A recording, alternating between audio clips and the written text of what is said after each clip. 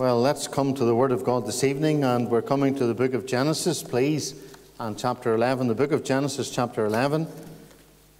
I want to thank our brother George very much for, first of all, the invitation to come and share with you here in Kilkeel, and again for his kind words of welcome this evening. It's good to be here. I hope you don't have Wilson fatigue after having one yesterday and another one today. But, well, you've kept the best to the last, isn't that right? The first shall be last. And if he was here, he would say the same thing.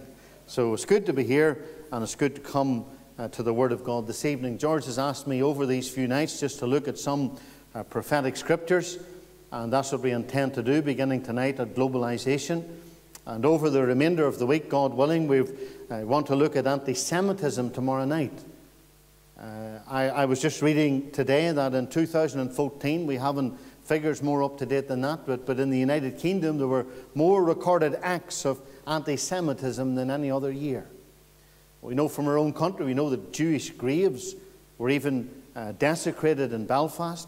We know there's one of our own, one of these super councils has said they don't want to buy any goods from Israel, but when they were asked to give over their iPads, they just weren't that keen. But there's a lot of anti-Semitism which goes a lot deeper than that. And we want to look at the Word of God and see the root cause of anti-Semitism. And I believe as we see it rise, not only in the United Kingdom, but indeed throughout Europe and the rest of the world, I believe it's an indication again that Jesus Christ is coming soon. On Wednesday night, we want to look at travel and how travel has changed over the centuries. And again, there's a little verse of Scripture tucked away in Daniel's prophecy that tells us this was going to happen, and we want to look at that and some of the other scriptures around that passage in Daniel. When we come to Thursday night, God willing, I'm going to look at the days of Lot. And of course we know what the overriding sin was in the days of Lot, the sin of homosexuality. It's very topical today because of what has happened in the Ishers case. It's very topical all the time. We're living in changing times. And of course the people of God need to be aware of what's going on, but I believe, and again we'll see it from Scripture, I believe it's an indication again that we're in the last of the last days. And I do believe that Jesus is coming, and coming very soon. And Friday night, strange subject for a prophetic meeting. I've called it the tattoo craze. And I don't know whether you know it or not, but tattoos and body art has really taken off, especially among women. Tattoo parlors say now that most of those who come in, over 50%, are ladies, particularly aged between 22 up to 45, and we're living in a society that's gone tattoo mad. Is there any prophetic significance? Has the Scripture anything to say about body art and about tattoos in general? Is there any indication from Scripture? And again, please invite others in along, just to see what the Word of God has to say on these various subjects. That's all we want to do. We just want to spend time in the Word of God and to look and delve deeper into Scriptures. I've tried to select some topics perhaps that are different than maybe you've heard before. And we trust that you'll be blessed and encouraged, and we do trust you'll use the opportunity to bring others in to the meetings. And when it comes to looking at prophetic scriptures, it's a very easy step to apply it in the gospel, isn't it? Because there's that truth that's contained throughout all of the messages that our Lord Jesus is coming, and the coming of the Lord draweth nigh. And night by night we'll be making that gospel application. If your friends are not saved, you can bring them in, and you can be sure that they'll be told that they need to be born again and they need to get right with the Lord.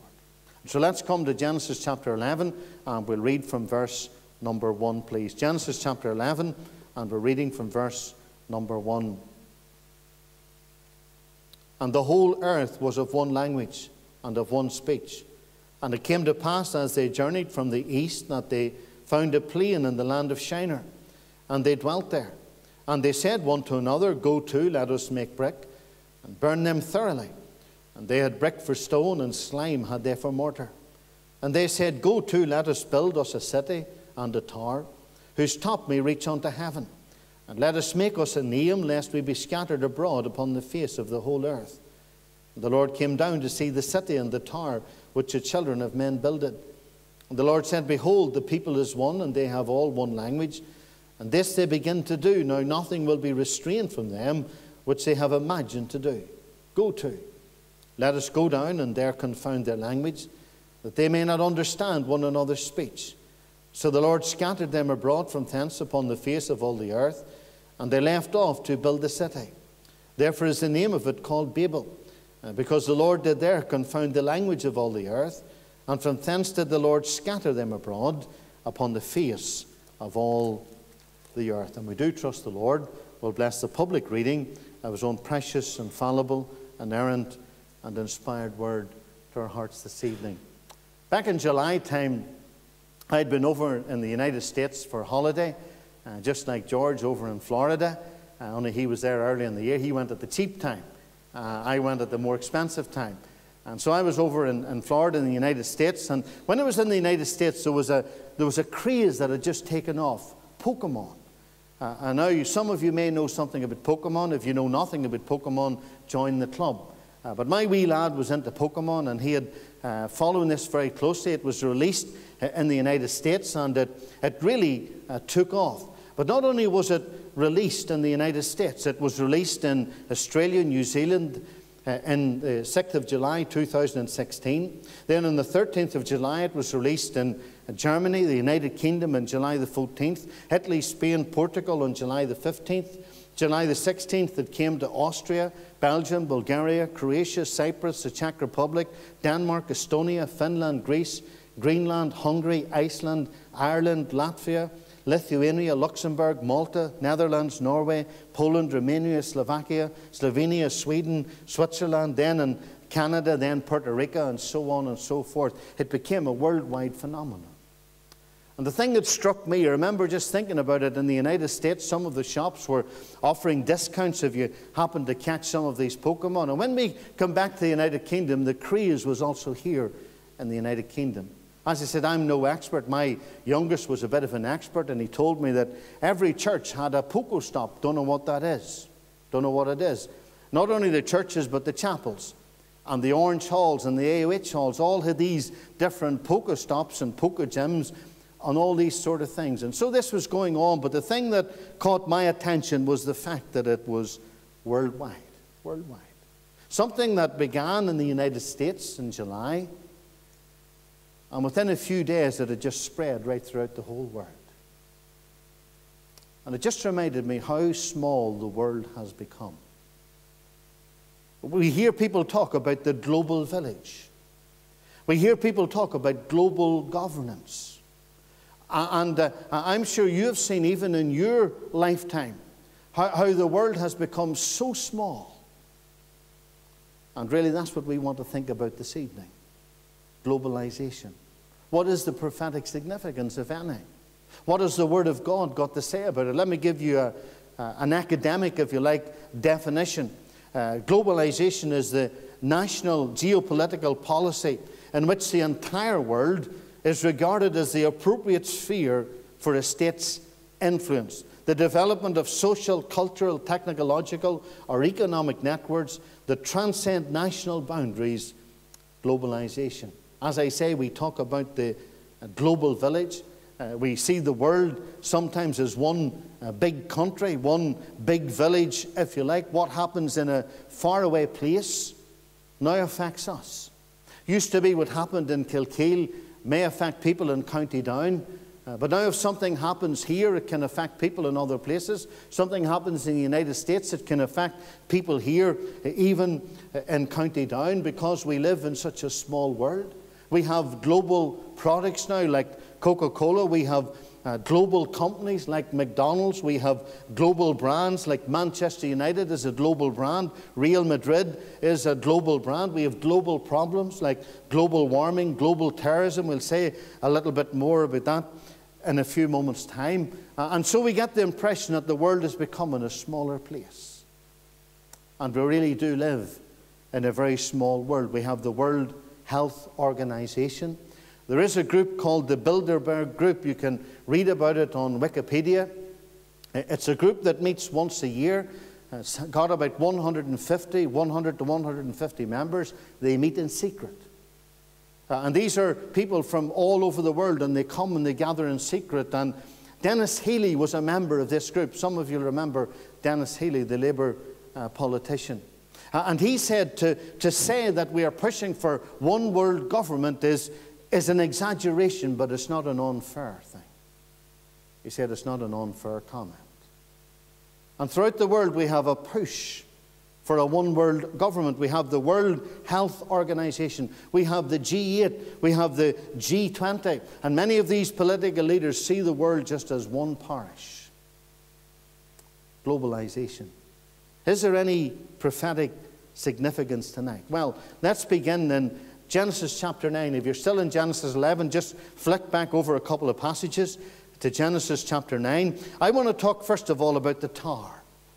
You'll know the story in Genesis, how that Noah came out of the ark with his wife and his 3 sons, Shem, Ham, and Japheth, and God gave them a specific command in Genesis 9, verse 1. And God blessed Noah and his sons and said unto them, and here's God's word to them, be fruitful and multiply and replenish the earth. The world had been destroyed in a worldwide flood. God says your job now is to be fruitful, to multiply, and to replenish the earth. Through procreation, we want you to repopulate the earth. This was God's plan. And God wanted them to spread throughout the world, that the world would become populated again with people. Now come to Genesis chapter 10. Do we see how this worked out?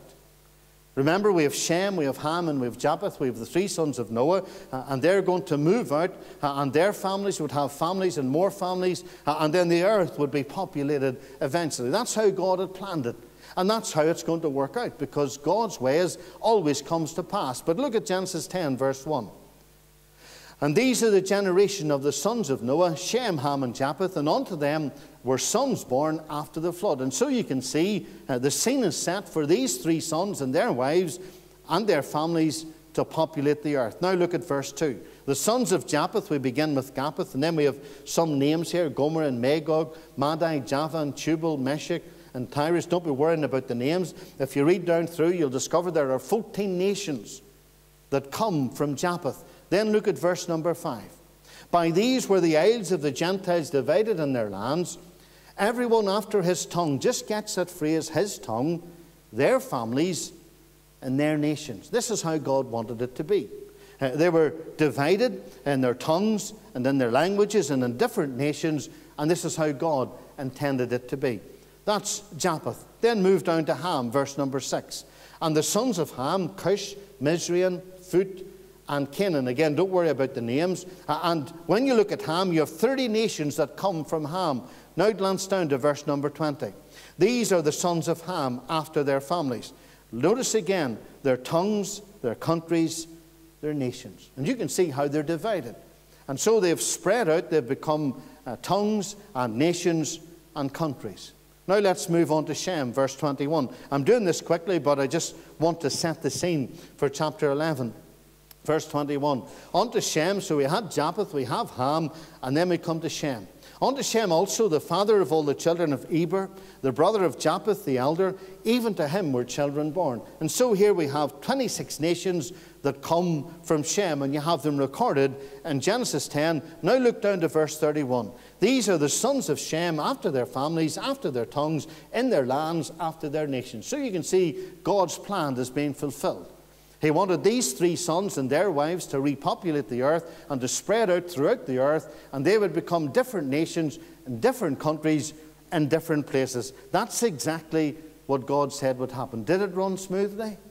Look at verse number 25 in Genesis 10. You get a little hint here that it didn't run smoothly. And unto Eber were born 2 sons. The name of one was Peleg, for in his days was the earth divided, and his brother's name was Joktan. Now, Peleg is a strange name to give a child. It means divided. Not a name that you would want to give a child, but there's a little hint at the end of the verse there. It says, in his days was the earth divided. Something happened during his time, and the earth was divided. God had to step in.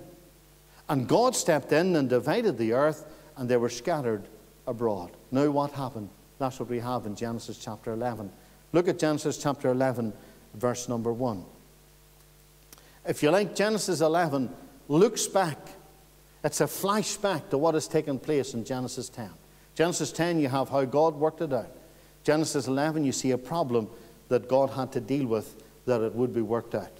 And the whole earth was of one language and of one speech. Now that's what you'd expect. Coming out of the ark, you have Shem, Ham, and Japheth, and you'd expect them to have the same tongue and the same language. Verse 2.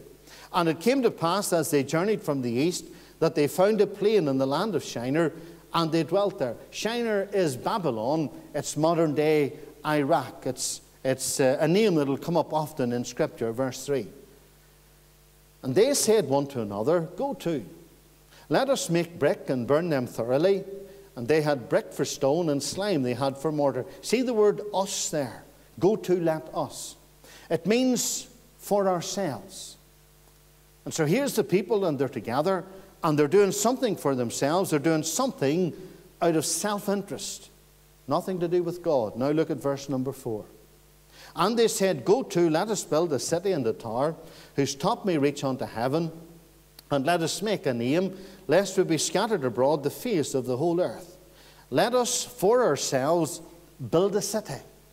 This, if you like, was going to be their commercial coming together. And they also were going to build a tower. Notice what it says about this tower, whose top may reach unto heaven. You'll notice that the words unto are in italics. It really says, whose top heaven. It's top heaven. Rather than worshipping the God who made the sun and the moon and the stars, they began to worship the sun, the moon, and the stars. Indeed, this is the beginning of the zodiac system. And anyone who reads their horoscope, and I hope you don't, but this is where it began, in Babylon. If you look at Wikipedia, it'll tell you it traces the roots of the zodiac right back into Babylon, just here in Genesis chapter 11. And so they began to worship the sun rather than the God who made the sun. You can see they're coming together commercially, and they're coming together religiously, and they've decided that they're going to do things for themselves. Now look at verse number 4 again. And they said, Go to, let us build a city and a tower, whose top may reach unto heaven, and let us make us a name. They're looking at a name. They're filled with self-importance. And you see the reason at the end of verse number 4. Lest we be scattered abroad upon the face of the whole earth. Now, what did God say He wanted them to do? God said He wanted them to repopulate and replenish the earth. And you can see they're going against the plan of God, and they're going against the will of God. This is in direct defiance to God. This is man's attempt at one world governance. This is man's attempt at globalization. This is a God-defying government. Let me say this. When you see globalization, you'll discover it is no time for God, and it is no time for the Word of God. This is what Jesus said in Matthew 24, verse 12. And because iniquity shall abound, and we know indeed that iniquity is abounding, it says the love of many shall wax cold. And I believe right at the heart of that is the love of men for God will wax cold. And you see the word iniquity.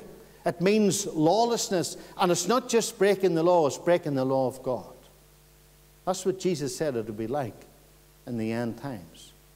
There's going to be coldness. There's going to be lawlessness, if you like. And when you find this one world government, you discover that by and large they're anti-God and they're anti the Word of God. You know that some of the countries in Africa, many of them still want to hold to the Word of God. You'll discover the Anglican Church, for instance, in Africa, are determined to stick to the Word of God. They don't want to compromise in the Word of God. And many of these nations don't want to compromise in the Word of God. Great pressure is brought upon them by the G20, by the G8, that they may conform, that they may have more liberal laws. And they're saying, we'll withhold funding if you don't change your laws. You can see how global governance works. Pressure is put on other people, that if they don't conform to what they think is right, then they're really going to cut off funding, and they're really going to make them pay for it. And we see it in large scales. We see it in some small scale activity. This is what's happening here in Genesis chapter 11. Man is really shaking his fist in the face of God. And they said, we want to be together, and we want to have our own government, and we want to run the show. That's not what God wanted. What was God going to do? Look at verse number 11. And the Lord said, behold, the people is one. They have all one language, and this they begin to do. And now nothing will be restrained from them, which they have imagined to do. They're speaking with one voice. They're speaking unitedly in defiance of God. And the Lord says nothing will be restrained from them, which they have imagined to do. Evil will know no bounds, and every man will do that which is right in his own eyes. That's what's going to happen. So what's God going to do? Look at verse 7. Go to, the Lord says. Let us, notice the us there. You see, God's a Trinity. Father, Son, and Holy Spirit. Go to, let us go down, and there confound their language, that they may not understand one another's speech. So the Lord scattered them abroad from thence upon the face of all the earth, and they left off to build the city. Notice the plurality, as I said, a Trinity. God stepped in. And God had stepped in the past. He stepped in with a flood in the days of Noah. He stepped in Sodom and Gomorrah. We'll discover that in Genesis 19. And here God steps in. And God says, enough's enough. And he confounds their languages, and they're scattered abroad upon the face of the earth. That's why in Genesis 10, you find them in different places with different languages and different countries. But Genesis 11 tells you what happens before that came to be. You can see this is man's attempt at globalization to come together that the world may be a smaller place. Look at verse number 9. Therefore is the name of it called Babel, because the Lord did there confound the language of all the earth, and from thence did the Lord scatter them abroad upon the face of all the earth. Babel means confusion. We talk sometimes about children babbling. That's where the word comes from. And God confused their language, gave them different languages, and they spread out according to the languages. That's the Tower tonight. I just wanted to show you, way back from Genesis, man's attempt at globalization. Man's attempt that the world would be seen as one place and ruled by one person, if you like, and they would all have one economic policy, they'd have one religious policy, and that's the root of it in Genesis chapter 11. God stepped in and God scattered them. Now I want to roll the clock forward tonight. And I want to go beyond and come into the book of the Revelation. I want you not only to see the tower, I want you to see the tyrant tonight. What does this mean prophetically tonight? I believe the clock has moved full circle. I believe we're now back in these days where we have this global government, where you have the global village, where you have the world as a smaller place, where you have the G8 and the G20, and all these leaders want to speak on behalf of the world and set policy for the whole world. Globalization is no longer popular with everyone. Many people are annoyed because they've seen jobs taken from parts of the United States and transferred out to India. We have seen jobs in Northern Ireland, our textile industry, go from here over to the Far East because the world's such a small place now. Such a small place. And there's some kickback against globalization. Some people say, in the press are saying that the presidential election in the United States, and I don't think you get two worse candidates no matter where you look, some say it's a vote between globalization and nationalization. And some believe that's what it is. And there's a kickback from some of the people because they've seen their jobs being exported to other countries because the world's such a small place. But you see the tower here. I want you to see the tyrant. What does it mean that the world is a smaller place? What does it mean prophetically? See, there's a man coming on the scene of time. A man that we know as Antichrist. An Antichrist is going to rule the world economically. He's going to rule the world religiously. He's going to rule the world militarily. He's going to rule the world politically. And in order to do that, the world needs to be a small place for one man to do this. I believe the stage has been set for Antichrist. And as the world becomes a smaller place, it's ready for a man to come and to get it by the scruff of the neck, to sort out the problems, and if he sorts out the problems, the whole world's going to worship him.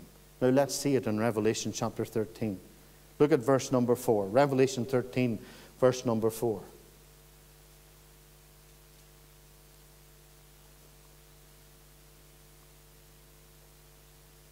Revelation 13, verse 4. And they worshipped the dragon. Now the dragon is Satan, which gave power unto the beast. This is Antichrist. And they worshipped the beast, saying, Who is like unto the beast? Who is able to make war with him? And there was given unto him a mouth, speaking great things. You'll read the same expression in Daniel chapter 7. And blasphemies, and power was given unto him 40 and 2 months, 3.5 years. Known as the Great Tribulation. The tribulation lasts for 7 years. Great tribulation period, when the wrath of God will be poured out to the greater extent, is known as the Great Tribulation, and will last for 3.5 years. Who you read about in verse 4 and 5 is Antichrist. Now just look up the chapter to verse number 3. And I saw one of his heads, as it were, wounded to death. Remember, he's Antichrist. If he wants to be taken seriously, remember, he's going to claim to be Christ. He's going to need a resurrection. And so you're going to have a mock resurrection. And I saw one of his heads, as it were, wounded to death, and the deadly wound was healed. Somehow it's going to appear that he's going to die, he's going to rise again. And look what it says in verse 3. The whole world wondered after the beast. Do you see globalization? Do you see the whole world wondering after Antichrist? He needs the world to be a smaller place for this to happen. Now look at verse 8, Revelation 13.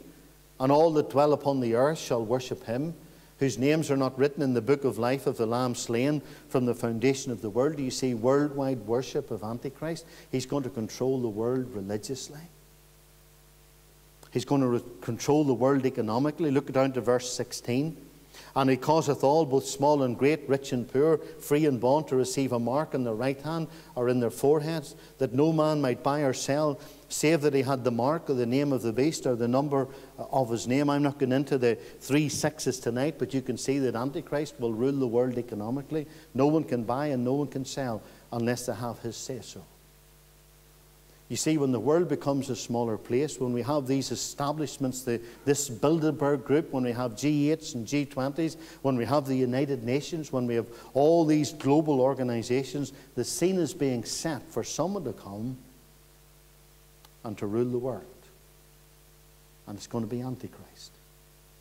And you can see it from Revelation chapter 13. Turn over to Revelation chapter 17. You can see Antichrist will rule the world economically. We see it spelled out again here in Revelation chapter 17. Revelation 17 is Mystery Babylon. Here is Antichrist ruling the world religiously. I haven't time to go into all these details tonight. There's a sermon on this alone, indeed many sermons. Look at Revelation 17:13. And so he carried me away in the spirit into the wilderness, and I saw a woman sit upon a scarlet-coloured beast, full of the names of blasphemy, having 7 heads and 10 horns. And the woman was a red and purple and scarlet colour. Here's this woman, and she's sitting on the beast. Her and Antichrist, if you like, and I say it reverently tonight, they're in bed together. They're in tandem together. Verse 5, and upon her forehead was a name written, Mystery Babylon the Great. You see the connection with Babylon, the mother of harlots, the abomination of the earth. Let me say that this mystery woman, this whore of Babylon, she represents all the religions of the world. And so I believe in the end times there's going to be a coming together of all the false churches. Remember, Jesus Christ is coming to take the true church home. But there'll be a church left on the earth. It'll be a false church.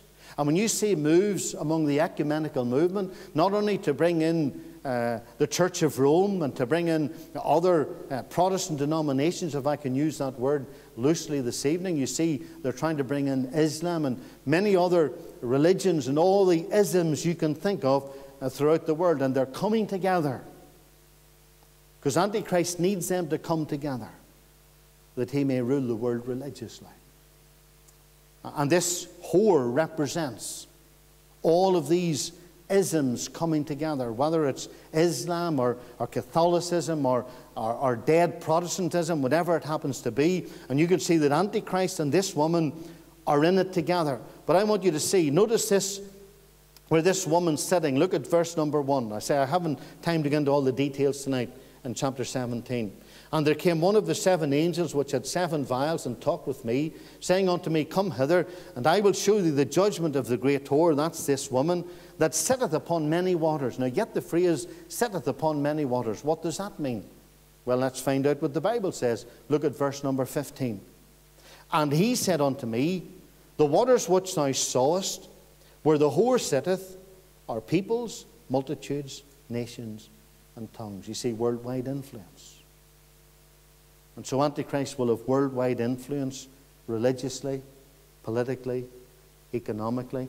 If you wanted, you could look into chapter 18, because there you have commercial Babylon. In Revelation 17, it's mystery Babylon. And Revelation 18, I believe it's a literal rebuilt Babylon from where Antichrist will rule the world economically. Look at verse number 3, just for a few seconds. For all the nations have drunk of the wine of the wrath of her fornication, and the kings of earth have committed fornication with her. And the merchants of the earth, see that word merchants? It's the English word emporium, it's wholesalers. And I believe the Bible envisaged the death of the corner shop. And I believe the Bible envisaged in end times you would have these global brands coming into the United Kingdom, these global brands obviously throughout the world. And we were doing our shopping in these big wholesale places. And I believe we see it here. Well, you see, Antichrist is going to control all of this. The financial, Babylon will be the financial capital of the world. And from there, he'll control the world economically. For that to happen, the world has to be a small place. We need this global governance to be in place. We need the scene to be set for him. And I believe we see these things happening before our eyes. Dr. Thomas Ice writes this.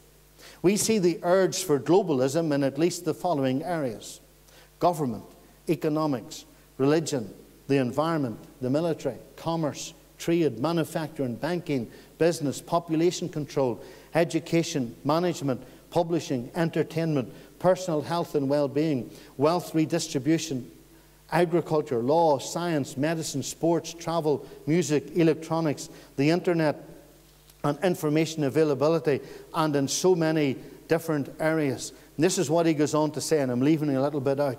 Thus, current moves toward globalization are preparation for Antichrist, not for Jesus Christ.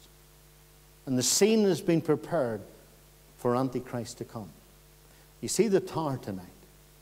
You see the tyrant tonight. Let me say something thirdly about terrorism tonight.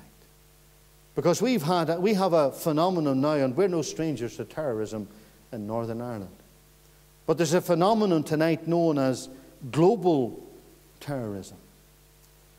Do you ever remember a time when terrorism is so widespread in so many different countries and so many different places? Attacks in France, attacks in Germany, attacks in the United States, attacks in the United Kingdom. You go into the Middle East and it's nearly a daily occurrence. You get into some of the African countries, no matter where you go in the world, there seems to be a rising of violence in the world, a rising of terrorism, and we're in the days of global terrorism. Even the Pope himself said it's a global war. And many of the presidents of the United States and prime ministers talk about a global war on terrorism. There's global terrorism in the world. Globalization has made it possible. Globalization has made it possible for terrorists to move freely. Globalization has made it possible for a terrorist attack that's carried out in one part of the world to be flashed across the media instantaneously, and someone who goes into a place with a suicide bomb or with a weapon to kill people, he's on News at 10 throughout the world. And globalization has made it possible. What did the Lord Jesus Christ say? In Luke chapter 17, verse number 26, we read this. Jesus says, as it was in the days of Noah, so shall it be also in the days of the Son of Man. They did eat, they drank, they married wives, they were given in marriage, until the day that Noah entered into the ark, and the flood came and destroyed them all. And the Lord Jesus talks about the days of Noah. And he says the days of the Son of Man. In other words, when the Lord Jesus Christ returns, there's going to be similarities between the days of Noah and the days of the return of our Lord Jesus Christ. And there are many things that we could look at. You could read Genesis chapter 4 through to Genesis chapter 6, and you'll see many things that will amaze you. Things that were happening in the days of Noah that are happening today. One of the things that the days of Noah is known for is their ungodliness. Genesis 6 verse 5. If you want to read about the days of Noah, you go to Genesis chapter 6. And this is what it says in Genesis 6 verse 5. And God saw that the wickedness of man was great in the earth, and every imagination of the thoughts of his heart was only evil continually. And because that man was so evil, God stepped in and God had to destroy the world. This is what he said in verse 13 of Genesis 6. And God said unto Noah, the end of all flesh is come before me, for the earth is filled with violence. Have we ever known a time when the earth has been so filled with violence? You know, 2014, and again, this is what records go up to, was the deadliest year for terrorist attacks and for fatalities. 32,658 people lost their lives in terrorist attacks throughout the world. That's the ones we know about. The year before it was 18,000. If you go back to the year 2000, it was 3,300. It's a ninefold increase over a 14-year period. And violence is right throughout the world. In 2014, the cost of global terrorism was $52.9 billion. That doesn't count the $114 billion that were spent on counter-global terrorism. How the world would love someone to come and solve that problem. You know, from the year 2000 to the year 2014, 140,000 people have lost their lives because of global terrorism. Something similar to what the atomic bomb did in Hiroshima. We're living in a days when the earth is filled with violence. We have the global terrorist and we have global terrorism. And globalization has made it possible. And the Lord Jesus Christ says that that's what it was like in the days of Noah. That's what it's going to be like when I come back again. And so when I look at the tower and I see man's attempt at globalization and how God stepped in, and now I see man again attempting globalization, I believe God's going to have to step in. I believe the scene has been set for Antichrist. I believe global terrorism would tell us tonight, indeed, that Jesus Christ is coming, and He's coming soon. We see we've looked at the tower tonight. We've looked at the tyrant tonight. We've looked at terrorism tonight. I want to talk about truth tonight as I bring this meeting to a close. What's it mean to you and I tonight? What does this all mean? I want to mention three things. I want to talk first of all about separation. The Lord Jesus said in Luke 12 verse 51, suppose ye that I am come to give peace on earth. I tell you nay, but rather division. For from henceforth there shall be 5 in one house divided, 3 against 2 and 2 against 3. And then the Lord went on to say, the father shall be divided against the son against the father, the mother against the daughter against the mother-in-law against her daughter-in-law, and the daughter-in-law against her mother-in-law. And the Lord spoke about a division. What's causing the division? It's those who belong to Christ and those who don't belong to Christ. He said there's going to be a division in the world, and of course that division was with us then, and it's with us tonight. But I believe it reminds us tonight that there's a division. There's those who are saved and there's those who are lost. And I think there's a challenge to the believer tonight. We live in the age of globalization when everyone goes with the flow. God's looking for men and women and young people who will stand up and stand for Christ, who won't be conformed to this old world, but will be transformed by the renewing of their mind. Peter reminds us in 1 Peter 1 verse 1 that we're strangers. Paul reminds us in Titus 2 verse 14 that we are a peculiar people. We're strangers, we're a peculiar people. And I believe there's a world out there that speaks with one voice, and God's looking for His people to stand up and speak for Him. And say, I'm not ashamed to own my Lord, or to defend His cause. Looking for people to stand in the workplace, to stand in the home, to stand in the community, indeed to stand against this globalization and say we belong to Christ. And we're not going with the flow. The Lord said, let your light so shine before men that they may see your good works and glorify your Father which is in heaven.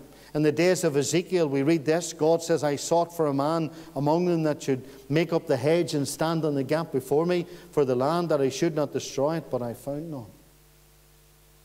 And the Lord was looking for people in Ezekiel's day, and he couldn't find them.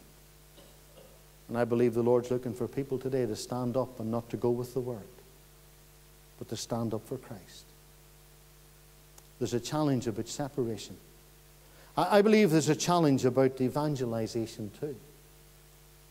We live in a small world. It's easier to travel now. It's easier to reach the world. It's easy to reach the world through the technology we have, through internet. It's much easier to travel. What an opportunity to reach many with the gospel. What an opportunity. What a day and age in which we're living. I'm sure it's the same in Kilkeel, back over in Rathfriland. During the summer we had young people in Brazil, in the United States, and in Spain, and Portugal, and Uganda, and lots and lots of countries. When I was a young person, that just wouldn't have been possible. And the ease of travel, it's much easier now to get into different places with the gospel. Let's use it. Let's take the opportunities. Let's not hold back in reaching the world with the gospel. Yes, I believe globalization is not of the Lord, but I believe we can use these things to spread the good news of the gospel. The Lord Jesus said, but ye shall receive power after the Holy Ghost has come upon you, and ye shall be witnesses unto me, both in Jerusalem, Judea, and Samaria, and unto the uttermost parts of the earth. I believe when we think of globalization, there's a challenge tonight about separation for you and I to be different in the world. I believe there's a challenge about evangelization. The world is before you. Don't waste the opportunities. I believe there's a challenge about preparation. Because I believe when we see the world becoming a smaller place, when we see this global village that we hear so much about in global governments, I believe Jesus is coming, and he's coming soon. You see, if the stage has been set for Antichrist, before Antichrist comes, Christ will come. Before the man of sin comes, the sinless man's coming.